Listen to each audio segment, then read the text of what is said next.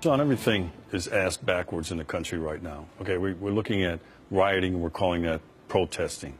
The cops are the bad guys. The crooks are the victims now. Everything that's said when one wants to express himself has to be put through an approval meter. This is a totalitarian movement.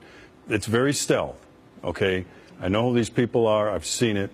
This is a conglomeration of misfits. You have cop haters, you have anarchists, you have criminals, you have some rowdy juveniles, you have organized labor, and there is a spattering of well-intentioned people who are being exploited in this, and they're the ones pushed out front, and those are the ones that they push in front of the camera as they do their dirty work. This was an attempt, and this is an attempt to shut down free speech. These presidential activities are part of our democratic process. The people who showed up in Chicago had every right under the Constitution to participate in this election process, and they were denied.